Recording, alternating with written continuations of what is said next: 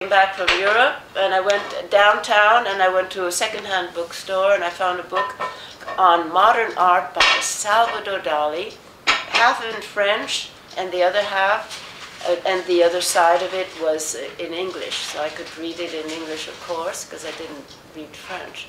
I took the book and I walked along the streets. I went uptown and I went to Barbizon Plaza, which is a very luxurious area in front of the Central Park.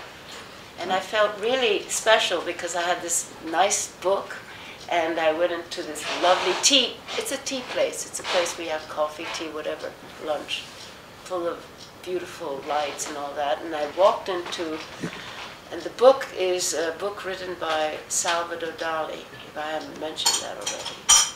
And when I walked into the salon of Barbizon Plaza, I thought, well, I'll just walk through. I didn't intend to sit down by myself, just to walk around. That's what I like to do. It's like window shopping, right? And then I walked to the tables, and I walked into a man who was walking towards me, because he was going to sit down, obviously, and it was Salvadore Dali. And I thought, wow, this is fantastic. I mean, I couldn't even think of anything except I went right up to him because we were walking towards each other.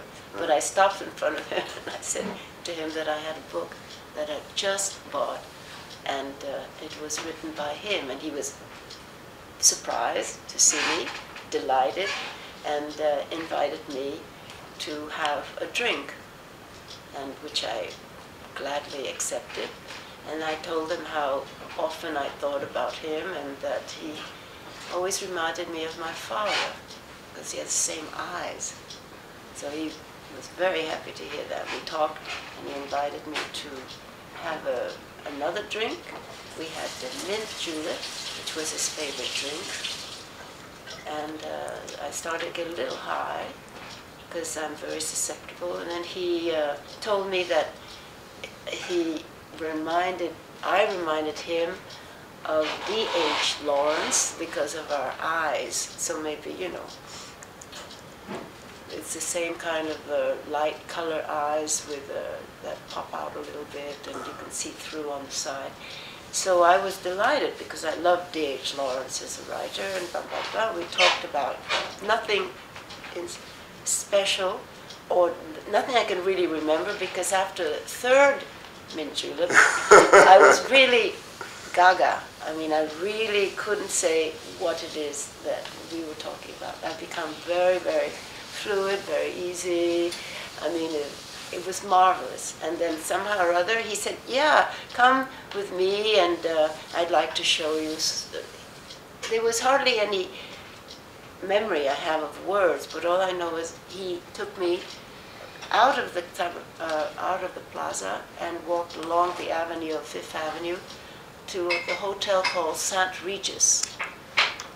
And and I went up to his room, and it was a corridor with a big room, and he talked to me about his painting, and somehow or other I found myself in a position where he had shown me a room which had curtains all in the room, all along the walls, like velvet, dark curtains with beautiful fabric, and a chair, a large chair, which it looked sumptuous chair, rather from an early period.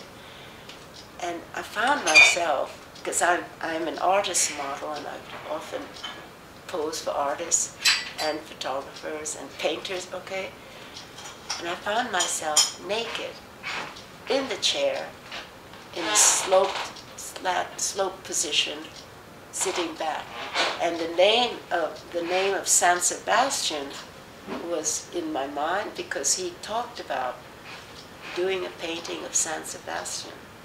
And what I realized is I was going to be San Sebastian, a male martyr who would have, you know, with a female, with breasts, because I have breasts, but I had very large shoulders, so I figured that makes sense. I would be a good male-female model. And so I kind of sat there and I fell asleep. I was so exhausted from these mint juleps. That was marvelous. I was sleeping until then I heard a fluttering sound, something that made me awaken kind of, and it was kind of like a flapping sound. That's a good word, like that. And then I felt a light, very light drops of something on my body.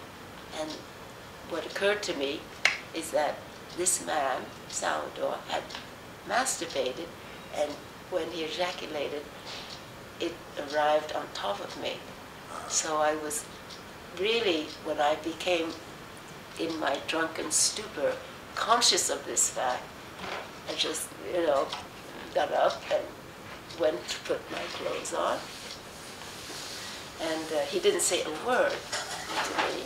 And then I went out into the corridor room, part of the big room, and there was a corridor. And I was dressed, I had my jacket, and he wanted me to give him my address and my telephone number. So there I am in front of this situation, and the bell rings of his apartment, and he goes to the end, opens the door, and these I saw these beautiful young people at the door coming in to his apartment. This lovely, really high-looking kids from, the jet set, whatever they call them. And I realized that was it. I was going to leave the place, not write anything down, not give him anything.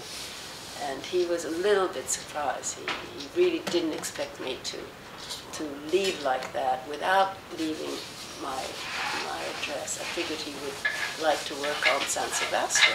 Why not? So I left. That was it. I was out. Whew.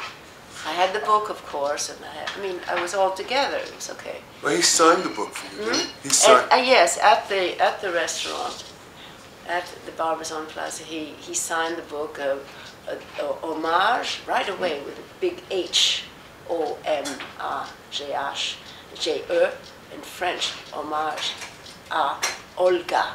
And he put a little crown over the name O, over the letter O, like he does it with letters. Olga, and he signed 1961, 51, and it was 61, or even 62. So he was a whole 10, 11 years behind. His mind already, later, part of the past. Later on, I met Marcel Duchamp with my husband, which I had married, Mr. Billy Kluver, who did a lot of work all the time. And he and a friend of his, Pontus Hulten, went to visit Marcel Duchamp. So I went along. I wasn't married with Billy Kluver at this time, but I remember that I went to Duchamp's with them, and Duchamp talked to them about, obviously, what they all wanted to talk about. They were interested in art, and it was nice to see this man, Duchamp, very, very, very polite, gentle, quiet, sort of clean. And he did mention Salvadore Dali, and he did mention that Dali was a little bit too much extreme about what he's about in his life. And I could understand that. And of course, I didn't tell him the story, the experience that I had, because, I wasn't going to show off the part of Dali who would have loved to hear that story, perhaps, because it's true to the nature of Dali in a way, because he had quite a reputation. And that's all. But it's,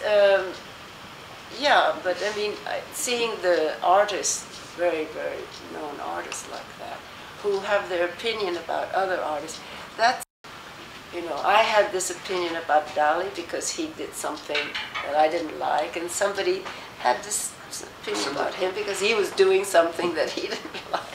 So it's crazy. The whole thing becomes crazy. A lot of artists that I bumped into.